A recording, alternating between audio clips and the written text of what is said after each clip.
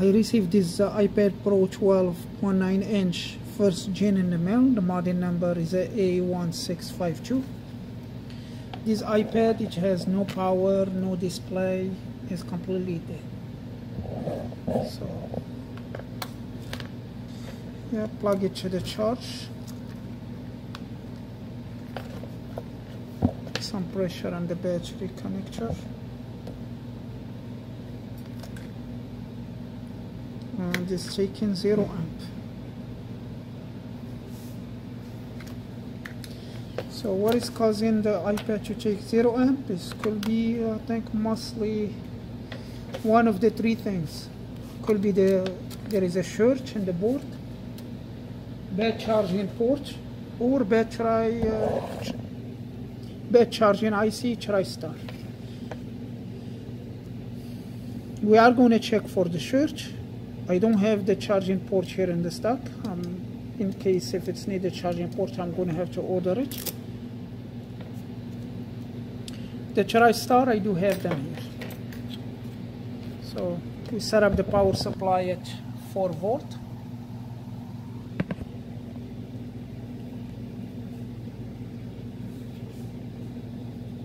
And in my case, I don't know where is the positive and negative on the battery connector. I'm just going to connect this one to the ground. So anywhere on the ground. Then this one is going to tell me where is the positive. So if I connect it here and the power supply jumped to the 2 amp, it means this is a ground.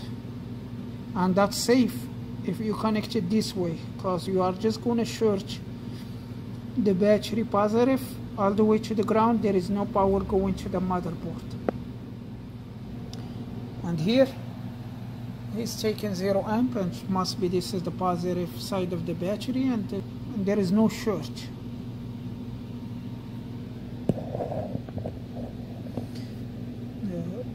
If you plug the probes direct to the battery connector and you flip them, it may cause in the power IC to burn. But this way is more safe. So I'm going to remove this shield and I change the TriStar and see if that's going to fix the problem.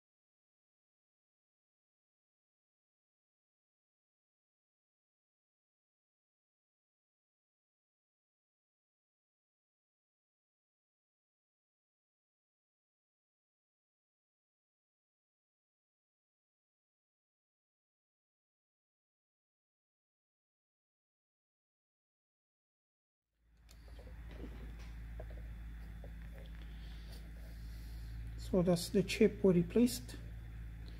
The one right here, how small it is. And now let's check the charging. We can test the board without the battery.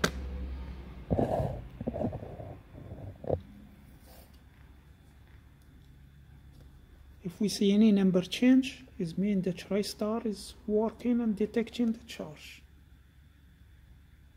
You can see the numbers over there is no more zeros. That's good. It's gonna keep going up and down, and sometime even it's gonna go to 0 like now, then go up. So the TriStar is trying to send the power to the battery.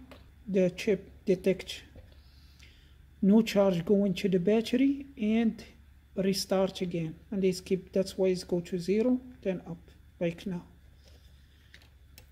So all we have to do now, just plug the board to the battery and it should be good. We just put the iPad together, taking 1 amp, it's on and it's charging. So that's all for this video, and see you again.